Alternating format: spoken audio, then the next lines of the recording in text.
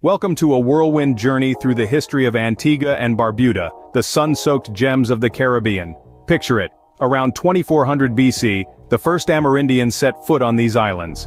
Fast forward to 1493, and Christopher Columbus sails by on his second voyage. The British colonized these islands in 1632, and for nearly 2 centuries, sugar and slavery shaped their destiny. Finally, in 1834, slavery is abolished. Fast forward to 1981, a monumental year, as Antigua and Barbuda gained full independence. Today, they're a vibrant independent nation known for their cricket prowess and captivating carnivals. There you have it, a quick dive into the intriguing history of Antigua and Barbuda. Stay curious and remember, every place has a story to tell.